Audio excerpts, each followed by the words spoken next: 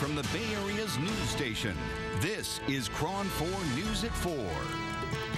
First at 4 o'clock, danger on the Dumbarton Bridge when a semi-truck slams into an SUV. Both vehicles catch fire, traffic backed up for hours. It all started when a driver's car stalled on the bridge and then just minutes later gets wrecked by a big rig that can't stop in time. KRON 4's Kate Thompson is live in East Palo Alto with what happened today. Kate.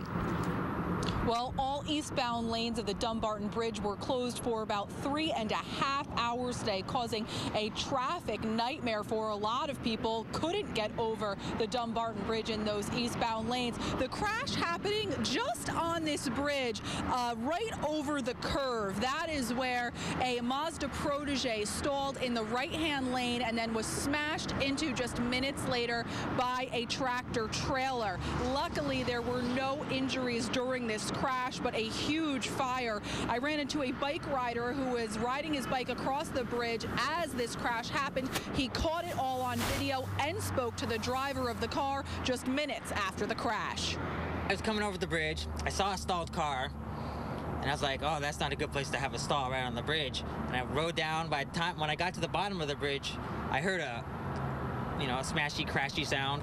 And in my corner of my mirror, I looked back and I saw some black plume, and so I totally turned around, and next thing you know, there's a giant pile of smoke coming off the top of the bridge. My car stalled.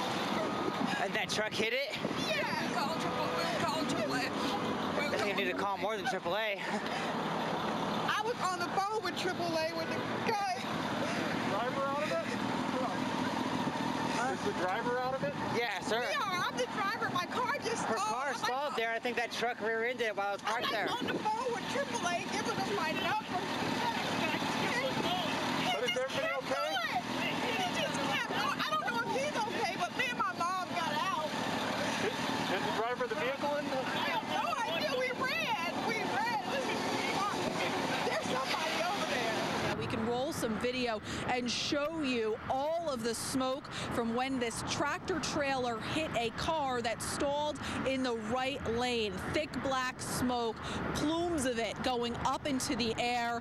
They had to send fire crews out onto the bridge to put out the fire. Both the car and the tractor trailer erupting into flames.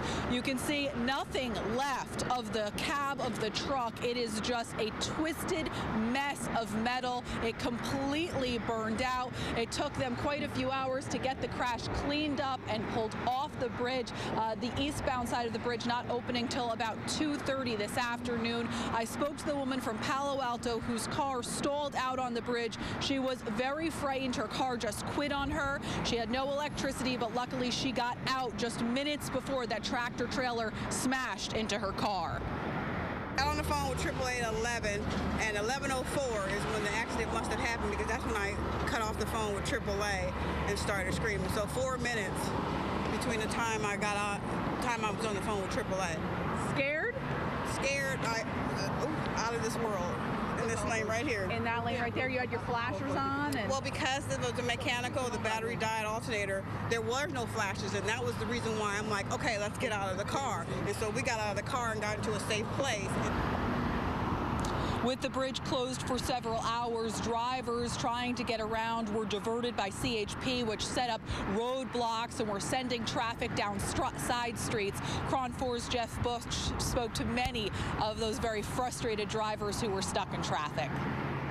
You could see the backup on Highway 84 hours after the fire was put out. Drivers were diverted onto University Avenue and told to find a different way to where they were going. It's bad, very bad. Yeah? Yeah, it's very bad because I have to go to the dam to go back to work. Yeah, where are you going? I'm going to Newark. I live in Newark to dump my truck in there. The cars and trucks were funneled down to one lane. A lot of drivers didn't hear the word about the crash and were frustrated to find out what was going on. Okay. Where are you headed? To Hayward. Well, how are you going to get there now? I guess 237 or back to San Mateo Bridge. I'm heading to Fremont for jury duty. How are you going to get there now? Very carefully. 237, I hope. I'm going Hayward. Yeah? How are you going to get there now? I don't know. I sure do. Despite the inconvenience, most people took it all in stride. All right, I'm sorry that this happened. You know, life happens. We just got to adjust. Yeah. You know, all right, take it easy. At Highway 84, Jeff Bush, KRON 4 News. KRON 4 spoke with CHP officers today to find out whether or not the driver of that car was in the right to stop on the bridge. Obviously, in this case, that decision saved lives, but here's what officials say is the standard protocol. You know, generally we wouldn't recommend that you get out of the vehicle. However, in this situation on a high rise, there's no place for them to go safe-wise, and there is a pedestrian walkway there where they could get to safety. So in this case, it was fortunate they were heads up and they were thinking and they were able to do that. But generally, we don't want people to get out of their cars. We want people to stay safe. The Dumbarton Bridge is equipped with emergency phones along the roadway.